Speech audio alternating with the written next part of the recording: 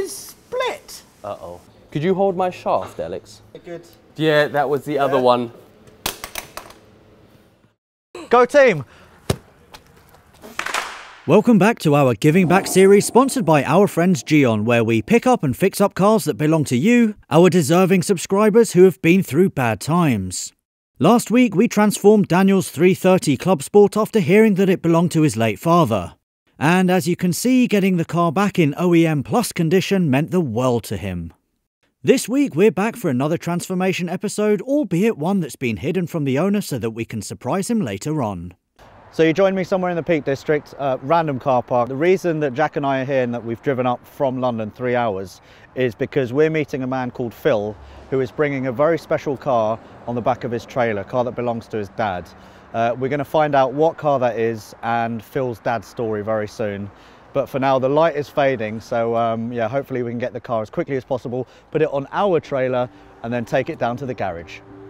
A few minutes later, and Phil arrives with 90s Japanese Nirvana, otherwise known as the mighty Toyota Celica GT4. So let's find out the story behind the car. Hi, my name's Phil Askew, and this is my dad's Toyota Celica GT4. So, about 22 years ago, my mum was diagnosed with cancer, and it just totally turned all of family life upside down. I think she had 6 rounds of chemotherapy, loads of different operations, and within that, my dad just had to kind of step up to the plate to support my mum, look after and provide care. He never really grumbled about it. He just got on and really just gave us a perfect example to me and my brothers of like what a good dad is. After my mum passed away with cancer, he kind of decided that he was going to try and focus in life on not what he couldn't do anymore because he'd lost his wife, but maybe thinking more about what he could do. So he kind of looked at some project cars, and the Celica came along. Unfortunately then, my granddad had a combination of a stroke and then got COVID straight after that. So my dad then had to move up to living with him to be his primary carer. So with a very short gap from being a full carer for my mum, he then has now ended up being full carer for my granddad as well. So just doesn't get the time. He's loved cars back from when he was a young lad, having Mark 1 Escorts, RS 1600s, RS 2000s, Mexicos and little minis and stuff like that. Just has always been into his cars. My dad's somebody who, with a drop of a hat, help anybody. And I think this is a chance for my dad to receive something back, some of that like generosity, and then he can continue on with any other bits and pieces that need done, but just to get it to the point where he can take it out on the road, take it for drives and enjoy using it that would be amazing to see. So it's time to take Phil's dad's car off his trailer and onto ours, en route to resident Car Throttle mechanic Gareth. Right, so it is a few days later, and as you can see, the Celica is on the ramp with a very unhappy looking Gareth. From the news that Gareth has told me, everything is going swimmingly. And when I say swimmingly, it's like you're drowning in shit. Yeah, like a viscous vat of dog shit. Yeah, I do moan a lot. But this car has really stretched me. It's a massive pig. Anyone who's worked on this will probably agree. The only thing I'm glad about is that the dampers are actually KYB's original spec, but they are new. Ooh. So we're going to leave those in. Perfect. However, all these arms are on the best bit of, I mean, that's really seized. So we've got a whole range of new arms here, all the way from Toyota. So we'll replace this entire lot. Most of the bushes on this suspension are either shot wiggly or shot not moving. So this is the original hub and CV, well, half shaft. Both gators are split. It's pissed up, all their grease. This brake flexi is split. Yep. And you can't find anywhere that will replace it. Correct. But you have spoken to a man who can make it. Yep, but can't braze it onto this bracket. Oh, and Toyota, you guys are geniuses. This is the part I love most. It's when the sump is in the way of one of the suspension fixings. Which leaves us in a bit of a predicament. So I'm gonna get on the blower. Can you sort me out a flexi? No? Okay, lunch, and then we'll have lunch, and then everything will be all right. Cock. So that's not coming out. Oh, for f***'s sake. Gross.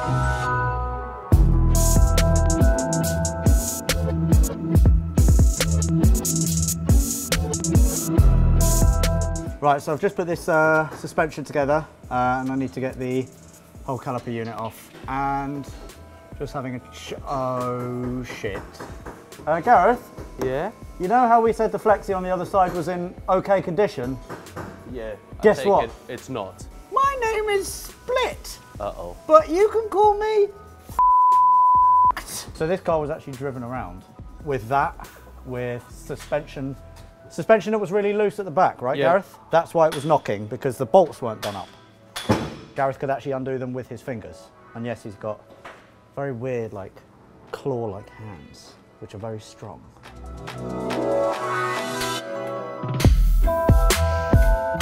Oh! Could you hold my shaft, Alex?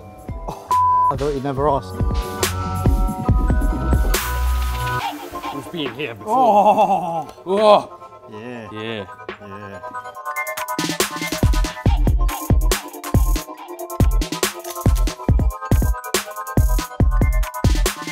Let's put on more copper grease. It's called paying it forward, I hear. It's when I do a nice deed and then the next person who comes along thinks, wow, what a hero. Great guy.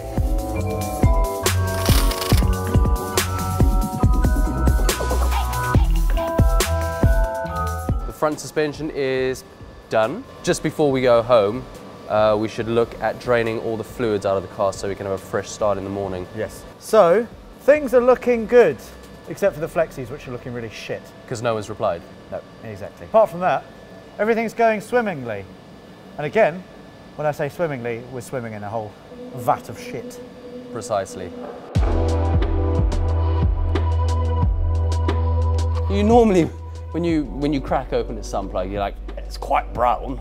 But this is black. This is diesel black.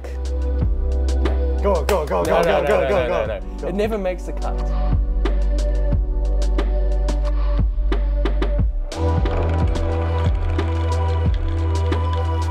You lick that, I'll lick this. Okay. 1, Okay. 2, 3.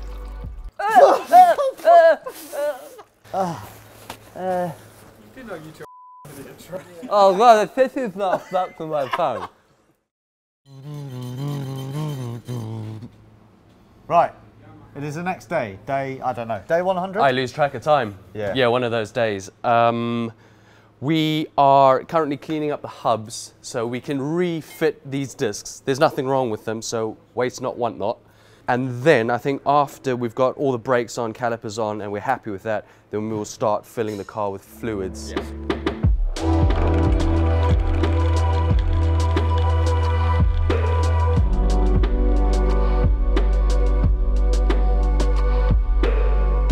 Brand new pads. Got some EBC yellow stuffs that we're going to bosh on. There's a slightly different sequence to these calipers. These are 4 pots. We pull out this pin, pull that out, and then we should be able to drive these stakes out the back of the caliper, and that should, you can see there, that actually holds these pads in, and we should be able to pop those out the back and then push the pads forward, and that'll release them up a treat, and then we can bosh the new ones inside. Easy.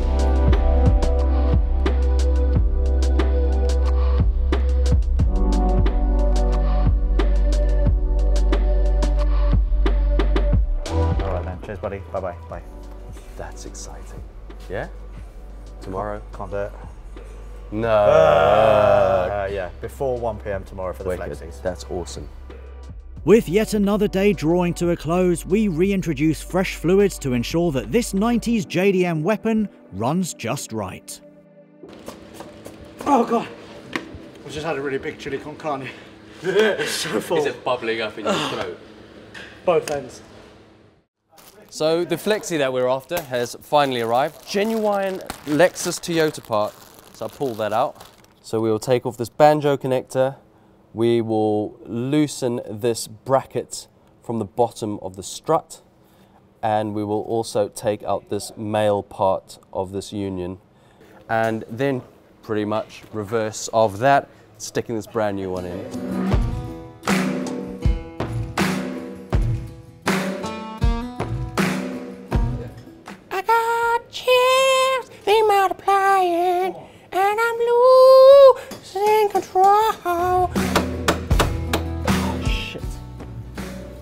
That's pissing happen.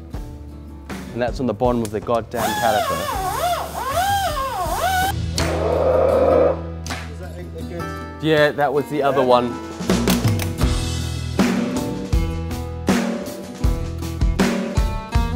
I just spoke to Fensport and he politely laughed at me. Rarer than hen's teeth apparently to get rear calipers. They looked for 6 months for a pair for themselves. So we need to rebuild these. But apart from that, the brakes rebuild is going really well. Swimmingly. Swimming in shit again. All we seem to be doing. Okay, so you join us a few days later. We've actually had a weekend not working on this car, which is nice.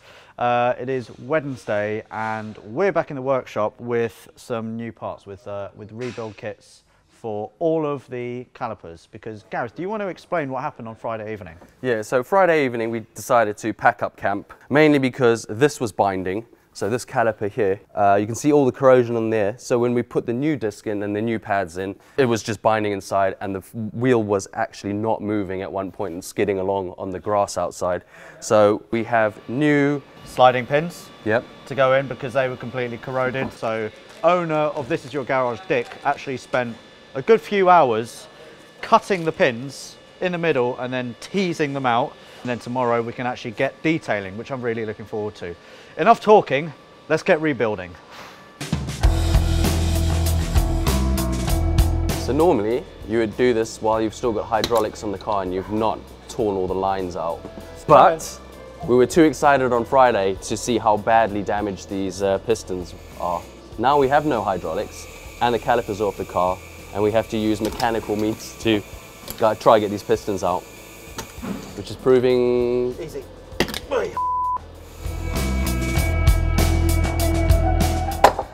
What the f? Where did that? So that method works. Determined to win this race.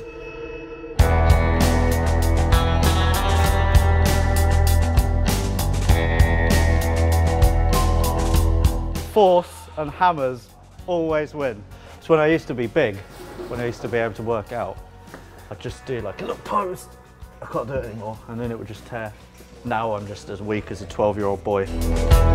I hear they're quite weak.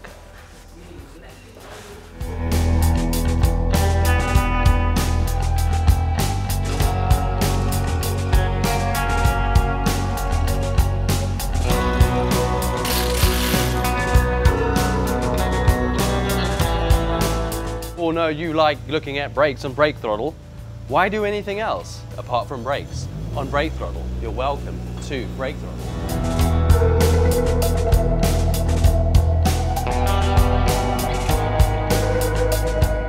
Really don't like petroleum type products. They tend to swell, which is never a good thing unless you're swole. Transition. So this is the predicament we find ourselves in, Rory. What? This one wiggles, this one wiggles, that side wiggles, but this side does not. So we got a trusty cigarette lighter, held it under there for about 2 minutes, and then freed it off with a shed ton of WD-40 and a spanner, and now it spins beautifully. Look at that, both of them. I'm actually really proud of that.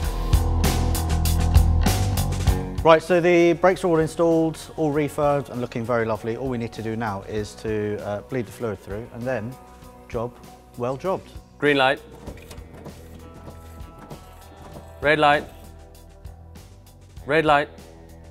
Oh! Oh! Green light.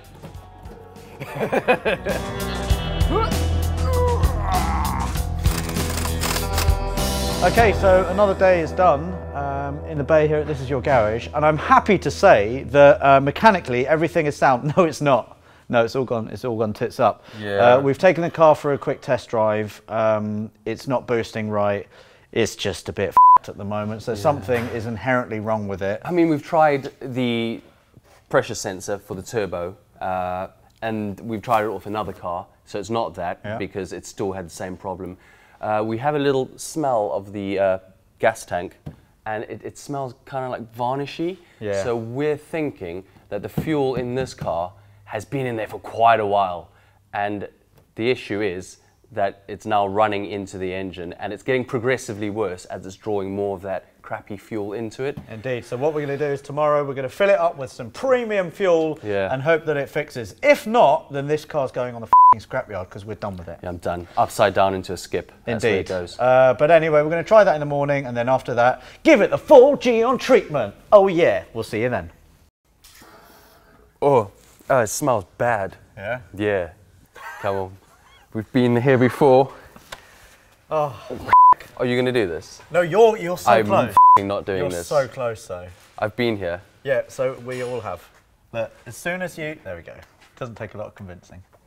Go on, girl.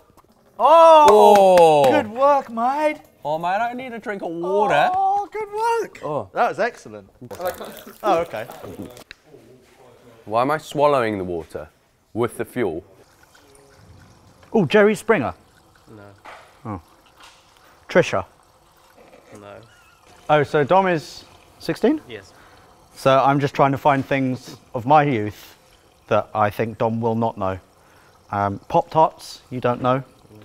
Shawshank Redemption, you ever watched that movie? No. I've heard of it. The Crystal Maze? No. Fort Boyard? No. So you don't know Melinda Messenger? No. Oh, Christ. Anyway, with fresh fuel now dumped in, it's time to cross all our fingers and hope that this has fixed the savage engine hesitation.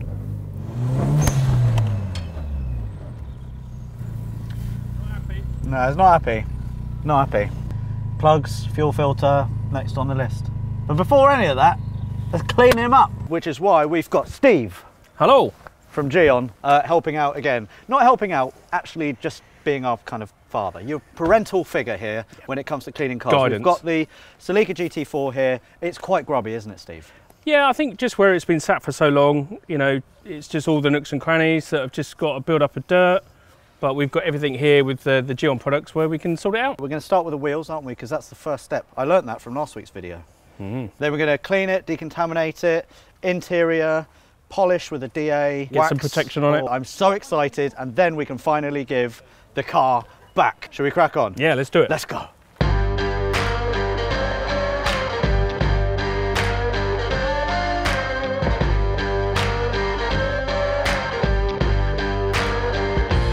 Okay, so the wheels are looking a lot better. Now we'll need to rinse the car with Gunny, which I'm going to entrust Gareth with. And then we're going to use bug and grime just to remove some bug and grime. It just starts to break down all the sort of heavily soiled dirt. Of which there is a lot on here. Yeah. Okay, right, lock and load. I thought you were going to fire it. Gareth, remember what I said about unframed glass?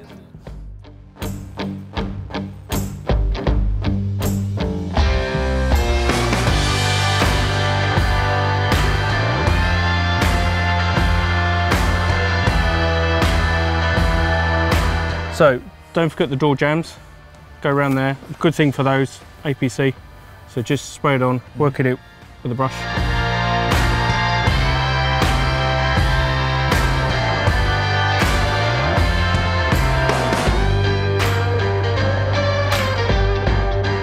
So let's finish the wheels. So another coating of that, and then we can use our brushes and wash mitt. Get really behind the spokes. Just really give them a real good thorough clean. And proper clean them up. Yeah. Now G-on obviously does have tyre cleaner as well, but we don't need to worry about that because we have put on a brand new set of Pirellis. What we do need to worry about though is getting behind these spokes and getting all of this grime that's built up over the years. Now it's my favourite part, which is snow foaming. Go away. Everyone stand back. Everyone would be dead by now. Oh.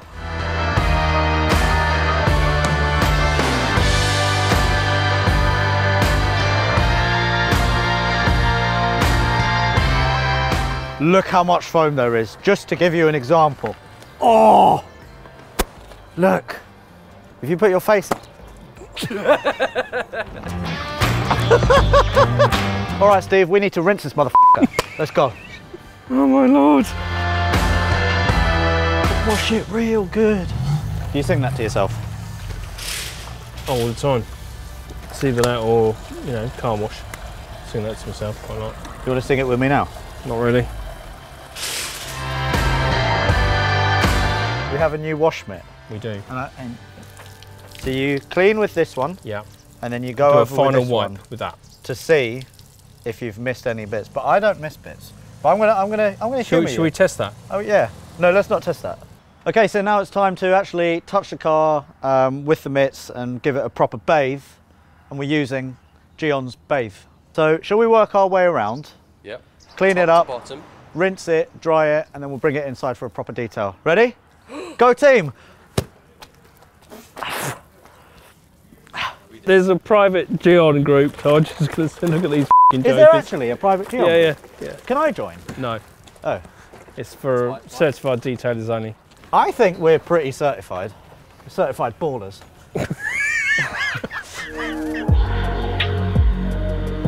Have you been working top down? No, bottom up. That's how our certified detailers do it. I'll be in my trailer. See ya. You want a hug?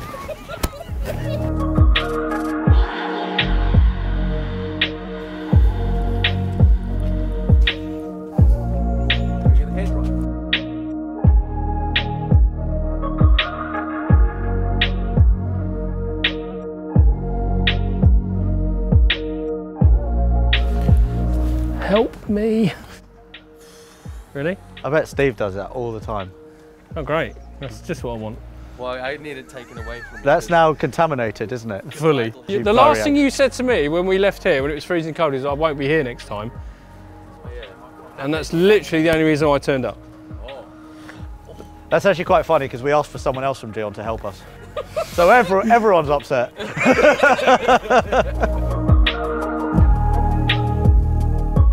Okay, so now comes the fun part. We're not going to teach you how to suck eggs because we all know from last week's episode how this goes down. But just a quick reminder, what I'm going to do is put some of the polishing compound, was it called polishing compound? Yep. I'm going to prime my pad. You've got to remember to prime your pad. So if you don't mind just priming my pad. And then once that's done, once it's all worked into the pad, then I'm going to give it a few dabs and then just go over the area on the car. Make sure that you have the pad in contact with the paintwork before you start. Otherwise it will go everywhere. I've made that mistake before. But no more, because we're now we're going into business together. We're gonna call ourselves Alex and Steve's Detailing Desires.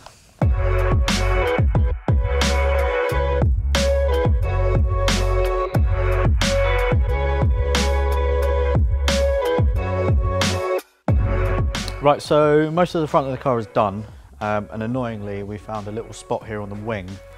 It looks like super glue residue, so maybe at some point some of these rubbers have been glued back and there's a bit of overspill. So Steve has gone to the car, he's going to get some Gion compound and he's going to use a bit more of a harsh pad.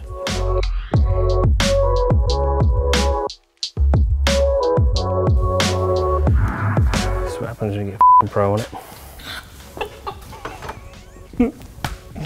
Unbelievable. I thought we were... No, you thought wrong. So I gotta get that. Hi, mate. With the front of the car now treated to Gion's finest, Gareth can now jump back under the bonnet to try one last fix to get the engine running right.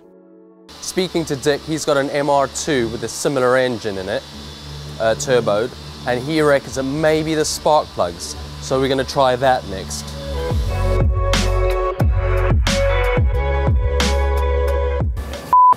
Yeah.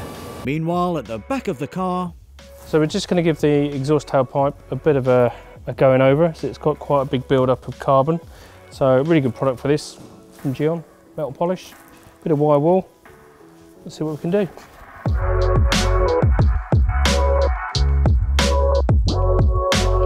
So plugs are in, we're just going to put this cack back on. Alex is in charge of looking for another bolt, which he's having an awesome time with. And then once he's found that, I'll pop those in and we can go out for our first test drive, and fingers crossed, this has done it and this thing runs perfectly.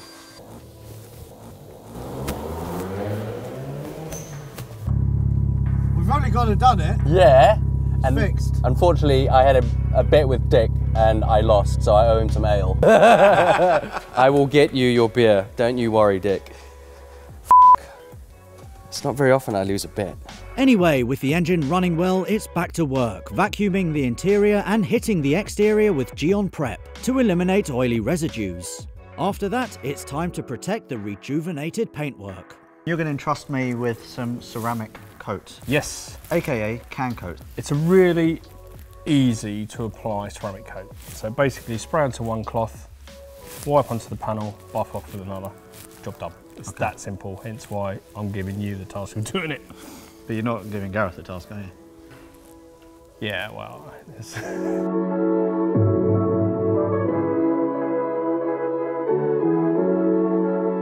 The last piece of the puzzle, Steve, is just to give the interior a bit of loving. You've given it a good vacuum out. yeah. What are we going to do now? We've got some Q2M fabric cleaner. Yes, indeed. So basically just going to spray some of that onto a brush, work it in until like it foams up a bit, and we can take any excess off with a cloth.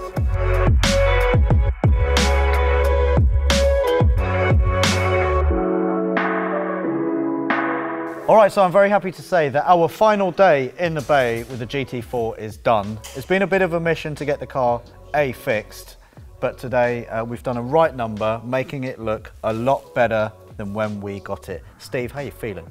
Happy. Yeah? Yeah. Happy to be away from us, or happy that you've done a good No, I job? just think with the results we've got in the car, Yeah. I think considering we've just had a day to do it, we've done really, really well. Indeed, yeah. So massive thank you again to Steve from Geon for doing quite a lot of the work and also being quite patient. Let's have a proper look at the car in the light.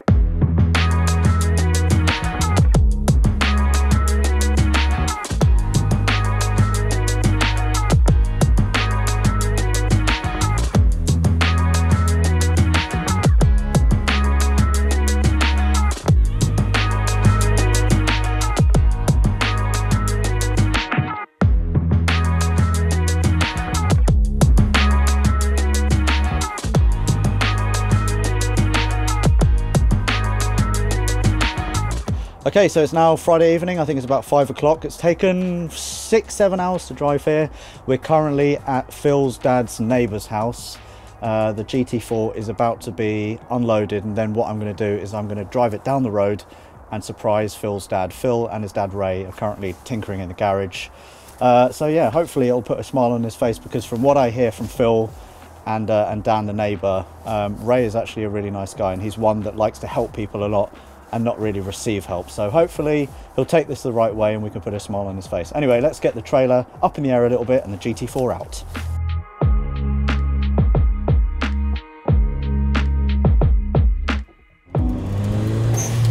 Does that sound like a familiar noise to you at all? It does right there.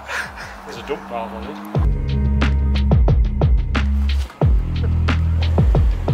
You probably don't know me, but your son Phil wrote in, told you a few porkies. We've fixed up a few bits and pieces. In terms of the paintwork, I think we've done pretty well. We machine polished the whole thing with a dual action polisher. The colours come out really nice. It really has. It's beautiful. It really is, because it was quite dull before. It was drab, but it has come back to life now, definitely. It really has. I think we've definitely added some value to it as well. And one final thing as well, we've not only detailed it, we've also protected everything with ceramic coat. The ceramic coat. Exactly, right. yeah. So it should protect the car for many a month to come. Well, you've really these harsh gone winters. to town on it. We have gone to town You on really it. have gone to town. I'm taken aback. Right, go on, give it a bit of a...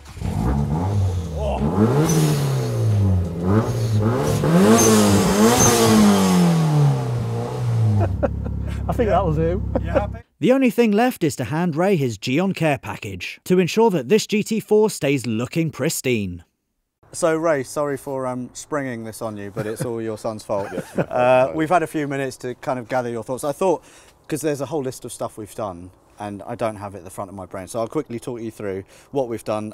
Front suspension, all arms, front right knuckle due to wheel bearing, new outer CV, new inner and outer gaiters, new front caliper piston, seals, dust seals, new rear seals and dust seals, diff fluid, gearbox fluid, oil filter, spark plugs, full front flexi hoses, new tyres as well, and a full detail, clean inside and out, thanks to Gian, who made all of this possible. Phil tells me, and also your neighbour Dan, who was in on it. Yes. He tells me what a lovely chap you are, and you're the type of person who likes to help people a lot, but you kind of feel a bit weird when people give back to you. Yes, I don't find that easy. Yeah. I don't. So how are you feeling now? Suffering from shock. I do really appreciate it, because I really like this car. Yeah. And it was looking for me as if it was a long way in the future, and it looks like it probably would have been. Judging by what you've had to do to it. Yeah, when we pulled it apart, we also thought it was a long way in the future, but we had no choice but to crack on. And also a massive thank you to all the Toyota specialists and Toyota GB for actually scrounging parts from all over the internet and every corner of the UK to find parts for us. It's been a pleasure and a chore to work on, but we're very glad we've done it. And yeah, everyone seems to tell us what a lovely bloke you are. So well, really if we put a smile on your appreciate face, and if it means that you can go out with your boys and enjoy this, then I think job well jobbed. Well, thank you very much. No, you're very welcome. So I think the only thing that's left for me to say is thank you very much to Gian for making all of this possible. Thank you to you for writing in. And thank you, Ray, for being a good sport and not punching me, because I was kind of thinking you'd be upset that we did the work. No. But job well jobbed, so happy days. Thank you very much for watching, and we will see you next time. Thank you. Goodbye.